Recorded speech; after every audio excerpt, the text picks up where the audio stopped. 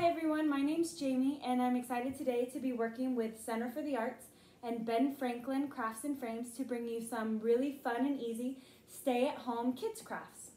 So today we're going to be working on a really nice Mother's Day, Grandma's Day, Aunt Day gift that is going to be this really fun wooden rustic heart.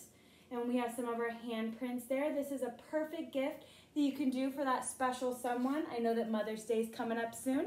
And why not get a kit over at Ben Franklin Crafts and Frames that you can do in the safety of your own home. These kits will be $20, all supplies included.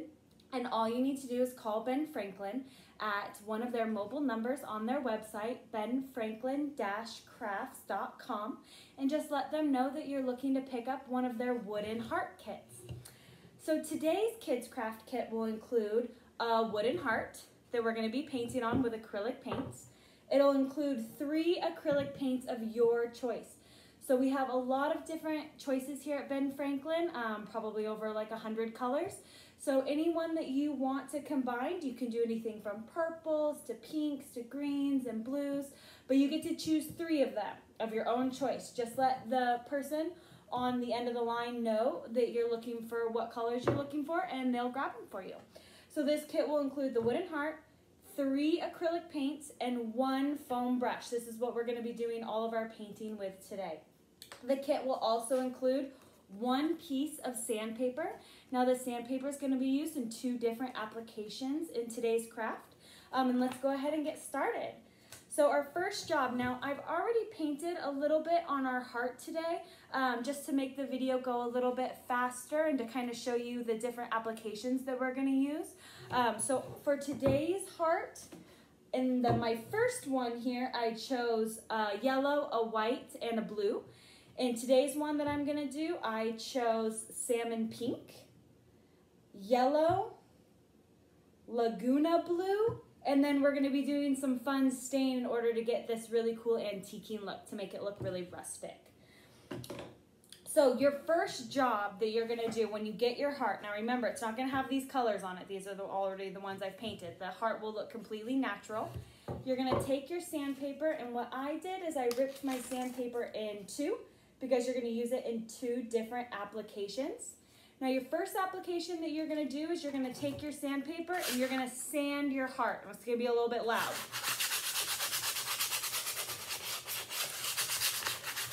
You want to make sure you get the edges, and you can go up and down or sideways. It doesn't matter. Now the reason that we're doing this is in order to make this a little bit smoother for painting. So you just want to sandpaper it until you see all these, I'm getting a lot of these flakes on the table, until you don't see that many flakes anymore. You want to be able to run your hands over it and it to be relatively smooth. So over here it's still pretty rough, but over here it's a lot smoother. So you just want to kind of get those like little pieces of wood that are kind of need to be removed. So again, maybe just a minute or so sanding it, getting the edges, going over the top, should be just fine. Again, we're just trying to smooth it out so that it's a little bit easier to paint. Okay, so once you're done sanding, you're gonna wipe it off. There you go, all ready. So we're gonna go in with my second color. So I already have my first color on here, pink, and I'm gonna go in with my Laguna blue. Now this heart is slatted, meaning that it has 1, 2, 3, 4, 5 different pieces of wood that are put together. So you're gonna paint each one a different color. Now when you paint with the foam brush, it's gonna skip a little bit along the wood. That's okay. We don't need it to be solid because we're wanting it to look a little bit more rustic. So if you see there where the wood is kind of showing through, that's just fine. If you wanna make it more solid, that's fine too. That's entirely your choice. But I kinda like the more kind of rustic look where it's a little bit spotty there.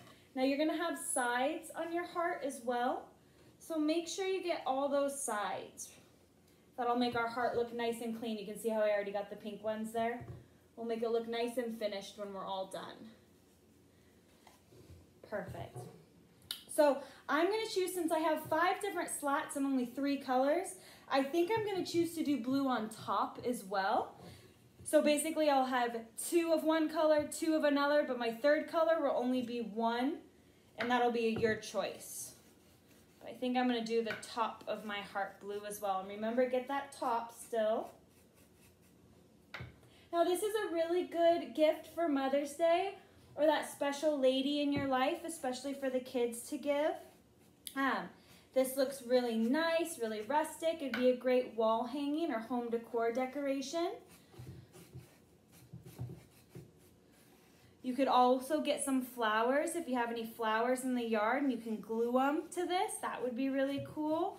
Or you could decorate this. This could be kind of the backdrop for a cool collage, meaning you could take pictures or you could even take like a Sharpie pen and write something on here. You could write a letter to mom or grandma or aunt.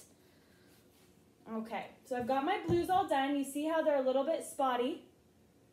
Again, I like that look because at the end I think it'll give it a little bit more rustic look. So now I'm going to go in with my yellow. And I'm only going to have 1 slat of yellow.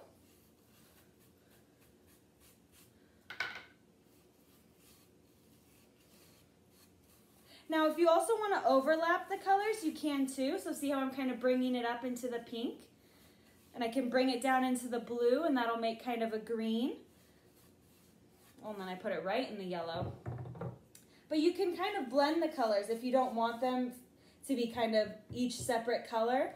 If you blend them, it'll make kind of a nice rainbow effect, like that too. Okay, make sure you get your sides. We're not going to be painting the back, but if you want to, you can, but you don't have to. Okay, so there's my heart all done and painted. Ready to go. Now we have to let it dry. Probably let it dry for about 5 to 10 minutes.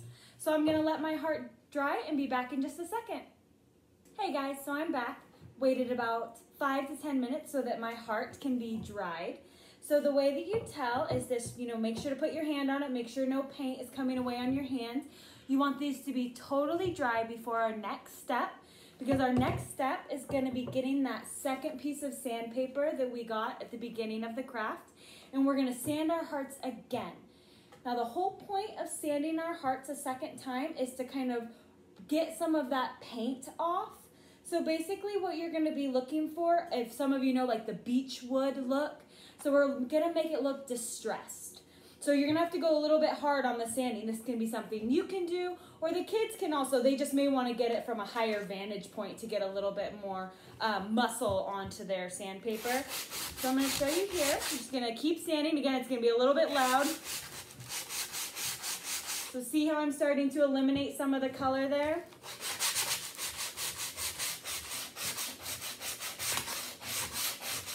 And getting the edges is really nice too. That gives it a really nice distressed look.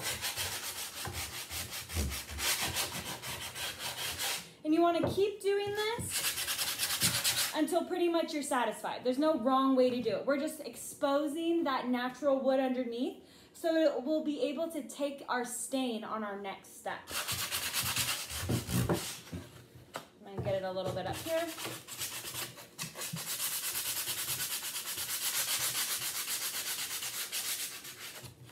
So you can see it's taking off some of the paint. So just make sure to flip it to the other side that's a little bit rougher.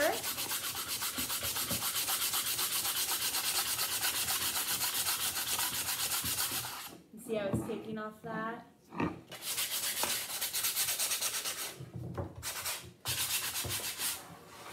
And this is what makes it look antique and aged, is this kind of sandpaper effect that we're doing. It's also smoothing it out a lot as well. You probably want to do this on a surface too that maybe lay a paper towel down or even like a piece of plastic down. I'm obviously doing this on my kitchen table and I'm going to have to clean it afterwards. This is also a great project for outside.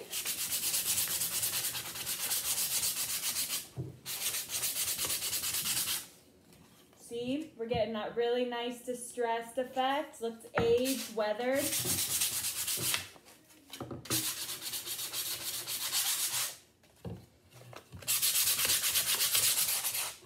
Okay, so I think I'm happy with that.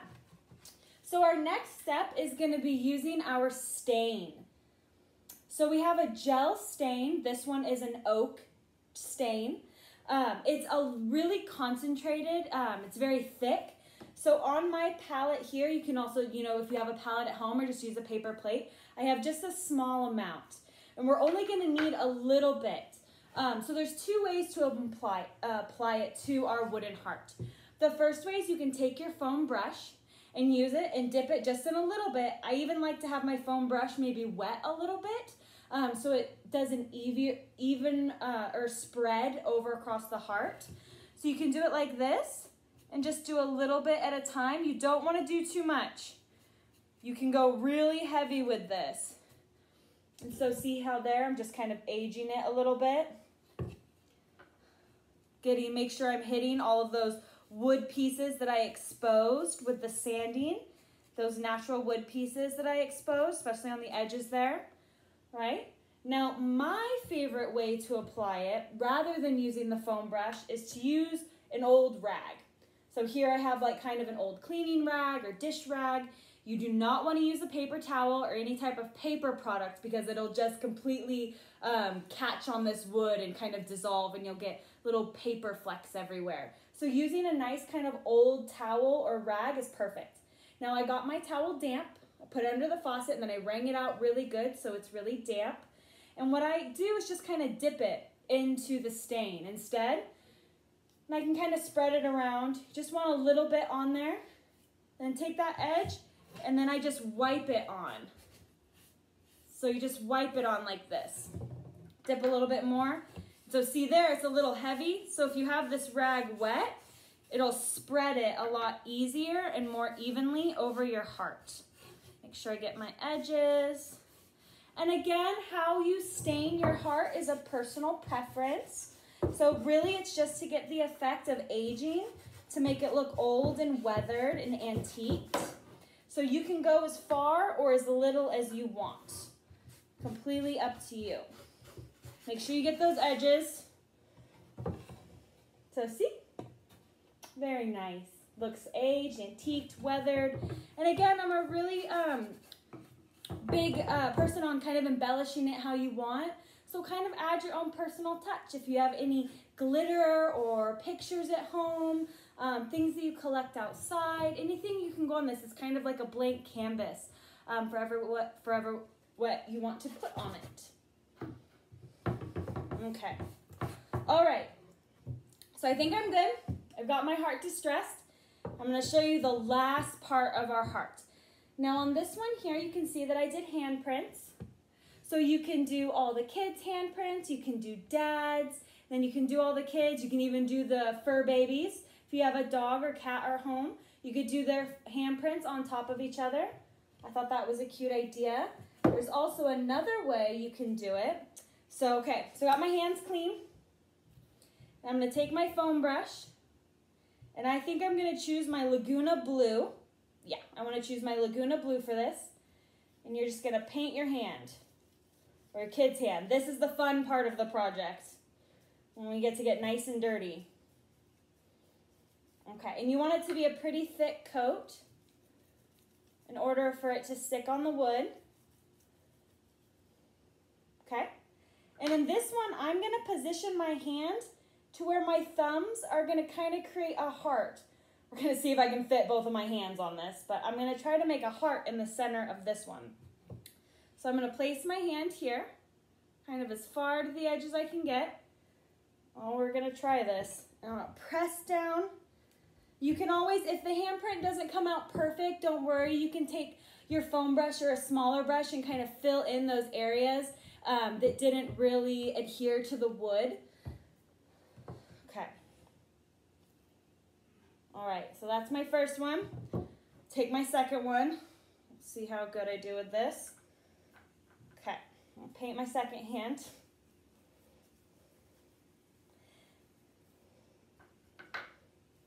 Okay.